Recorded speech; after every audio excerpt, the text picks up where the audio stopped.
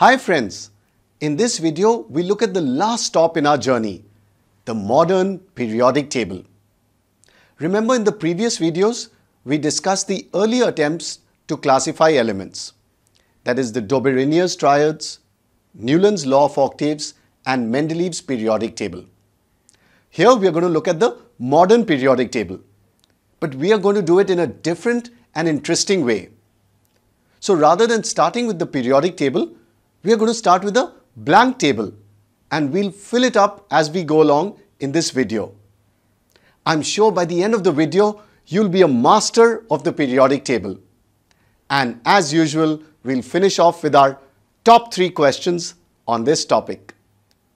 Normally, when you draw a table, it looks something like this, with rows and columns. But if you take a look at our periodic table, it has a strange shape, and we are going to see why. As I said, we'll start with a blank table and we are going to fill it up as we go along in this video. Since our focus is only till the 20th element, which is calcium, so we'll be looking only at the first 4 rows of the periodic table. Let's call this our mini periodic table. We'll talk about the lower rows later on in this video. So I'd like you to pause the video here and go ahead and sketch our mini periodic table in your notebook. Just draw this blank table till the 4th row. You can also pause the video here and do a print screen and take out a printout of the blank table. Friends, are you ready with your blank periodic table? I'm going to magically shrink myself so that you can see this table better. And let's fill up this table together. First, let's start by numbering the rows. So it's going to be 1, 2, 3 and so on. In our mini periodic table, we have only 4 rows. But the full table has 7 rows. Rows are called periods. So these are period numbers. Similarly, we can number the columns. So the column number is going to be 1, 2, 3 and all the way up to 18. Columns are called groups in the periodic table. So these are our group numbers. There is a different numbering scheme for groups as well, but we'll look at that later on in the video. Next, start numbering the boxes. So start from 1, 2, finish the first row, then go on to the second row, 3, 4, 5 and so on. These numbers look like serial numbers or roll numbers. But do you know what they really are? That's right. They are atomic numbers. Atomic number is defined as the number of protons present in the nucleus of an element. This was the major difference between the modern periodic table and Mendeleev's periodic table. Mendeleev's table was based on atomic mass, but the modern table is based on atomic number. Now you may be wondering why. Because the scientist Moseley proved that atomic number is a more fundamental property for elements as compared to atomic mass. So the chemical properties of elements are more related to their atomic number than their atomic mass. Next, let's start filling in the elements in our table. So do you know which is the first element with atomic number 1, with just 1 proton in the nucleus? That's right. The correct answer is hydrogen. So let's put the symbol of hydrogen H in the first box. Next, with atomic number 2, we have helium. And now let's go down to the second row. So there we have lithium, beryllium, boron, carbon, nitrogen, oxygen, fluorine and neon. And I want you to fill up all the way till element number 20. So that is till calcium. With every element that you filled in here, the atomic number is increasing by 1. So what does that mean? 1 extra proton is being added in the nucleus. Now how is the electron number changing? What do you think? That's right. The electrons are also increasing by 1 because remember, an atom is neutral. It has equal number of protons and electrons. And note, we are not concerned about the number of neutrons right now. Now let's talk about the significance of the period or the row. So in our mini periodic table, we have periods from 1 to 4. But remember, in the full periodic table, you have it up till 7. So what does this period number tell us? It tells us the number of electron shells or electron orbits present in an atom. So we can predict the number of shells without even drawing the electronic structure. So let's take some examples. Hydrogen is in period 1, so it has only one shell. Now if you look at oxygen, it's in period 2, so it contains 2 shells. So similarly, how many shells does aluminium have? That's right, 3 shells, since it's in period 3. And what about calcium? Correct, 4 shells. It's in period number 4. So with every new period, one more shell is being added. Now let's verify this by looking at the electronic configuration of a few elements. Let's draw the electron configuration of hydrogen. It has atomic number 1. So just one proton and one electron. And as you can see, it has only one shell. Next, let's look at oxygen. It has atomic number 8. So that's 8 protons and 8 electrons. So if you draw its electron configuration, the first shell will have 2 electrons since it can hold maximum of 2, and the second shell has 6 electrons. So as you can see, oxygen is in period number 2 and it has 2 shells. Next we have aluminium with atomic number 13. So the electron configuration is going to be 2, 8, 3. So aluminium in the third period has 3 shells. You can draw the full electron configuration or you can write it in this simple comma notation, 2, 8, 3. And let's also look at calcium, which is in the fourth period with atomic number 20. And as you can see, its electron configuration is 2, 8, 8, 2. So as expected, calcium in the fourth period has 4 shells. Now let's discuss the significance of the group. We always try to group similar things together so that it's easy for us. A simple everyday life example is the grocery store, where you'll find similar things grouped together.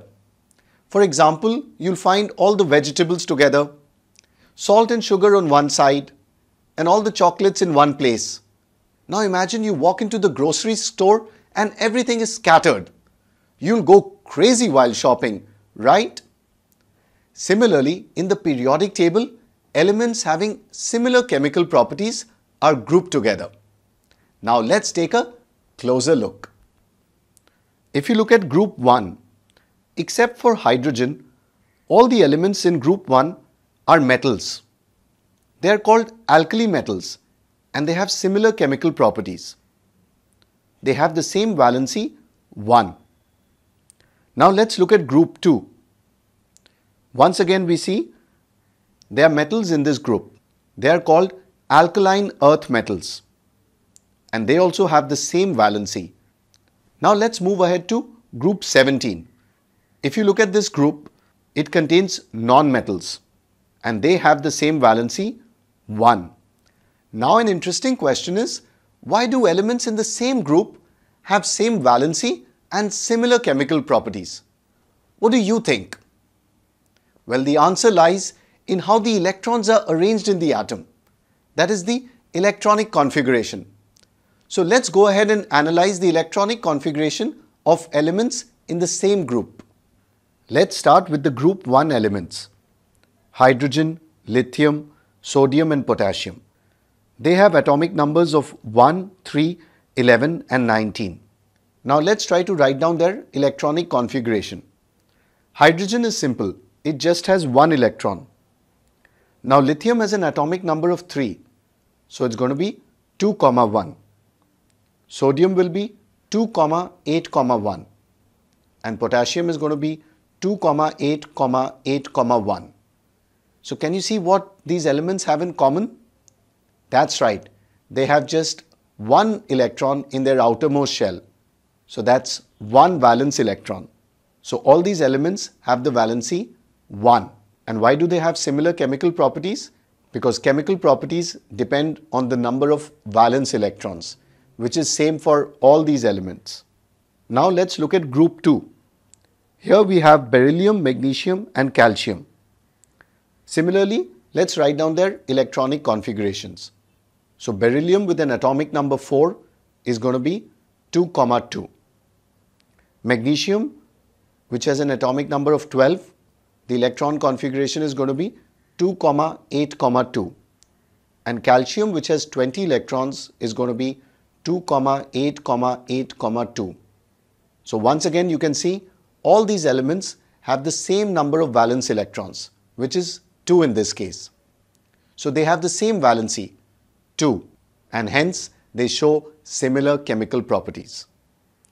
In summary, we saw that elements belonging to the same group have the same valency and similar chemical properties because they have the same number of valence electrons. Now the group numbering that we saw from 1 to 18 is the new scheme. There is an older scheme that uses Roman numbers and alphabets A and B. Let's take a look at the old scheme as well. As we have seen, the new scheme has group numbers from 1 to 18. Now let's look at the old scheme. Group 1 has the number 1A. Note 1 is written in Roman numeral and the alphabet capital A. Group 2 is 2A. Now when we go to group 3, it's tricky. It's going to be 3B.